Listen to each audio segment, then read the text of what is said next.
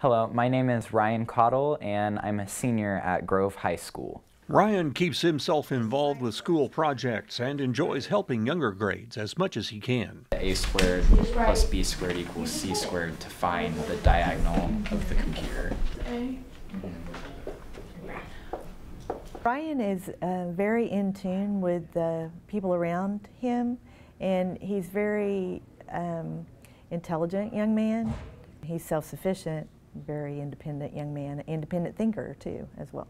Definitely is a leader, and when he needs something done or if somebody else needs something done, they can rely on Ryan to do that. He is a student council president and has been involved in the Safe Schools program. Volunteers in Safe Schools talk to the younger children about the dangers of drugs, tobacco, alcohol, and other issues to help keep them safe. He also tutors at the middle school. Grove High School is partnering with the local law enforcement, and we have a program called SAFE. And what that stands for is Seatbelts Are for Everyone, and this was an initiative that the Grove High School Student Council took on last year. We were actually the first school in the state of Oklahoma to take this. Right here, this is diagonal 1. You have a squared plus b squared, and you square those out, and you got 240.4. Really enjoyable student to have in class. He's involved in the discussions and, contributes to the class greatly.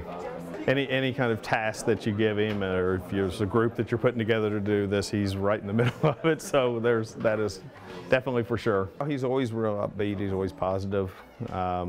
He likes getting involved in things, trying to improve things. Grandfather was actually Cherokee, and I believe he is 1/4, and he can fluently speak Cherokee. And it was always growing up, he had, different artifacts and pottery and always history that he would tell us, and I love the stories that he would tell because he learned old Cherokee fables from whenever he was growing up from his parents, and so it was definitely an experience getting to hear a lot of the stories that he has to tell. My mom would talk about it growing up, and she always, before we went to school, she made my brother and I, we were big time readers, and she was always, pushing us to read books and whatnot. And a lot of the books that she would give us at times were Cherokee history books. Ryan also helped with the snack program at his church to help kids get nutritious snacks over the weekends. He loves tennis and roller skating. That is, whenever he has time to enjoy them. I'm a big science-minded person. I absolutely love science, and I think today the STEM field, which is the science, technology, mathematics, and all that, is becoming bigger and bigger and more important.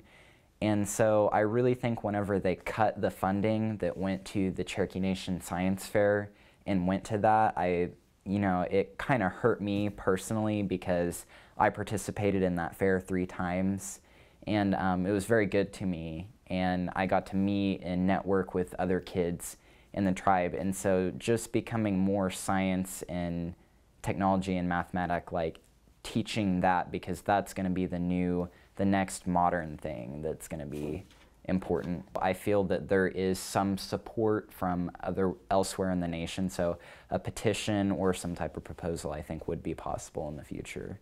He credits his teachers and family for helping him learn about his heritage. I received my Cherokee heritage from my grandpa, then my mother, and so that is where I received that portion from. And I think other than those 2 figures in my life, my dad, who is not Cherokee, it's been an experience for him to learn about the history and learn about the culture and stuff like that that he would have not learned otherwise.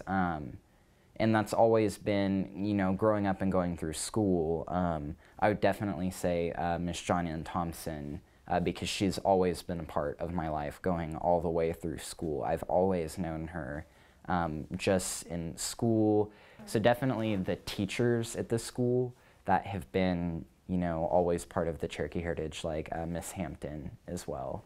It's such a big part of history. I love history so much. That's one of my biggest things other than science and math, is just understanding, how we learn and develop over time, and learning about different cultures and whatnot. And it really didn't hit home with me what it means to be Cherokee until last summer when I traveled to Germany. I was staying with a friend over there, and when I was meeting with his family, and Arthur had told them that I was Cherokee, and they I mean, it was just like I was a pop star almost, and they were like, you know, tell us more, tell us everything you can about it and the history. And so I went back to thinking like all the stuff that I'd learned in my childhood through history and fables and facts about the nation, and you know, our history as a nation and what we've been through, and really getting to share that with people gave me kind of a sense of what it is to be Cherokee. Actual like tribals, like powwows and traditional dances and that type of stuff, I haven't been around that a whole lot other than with the ACES community. And that they have a strong basis in the traditional values.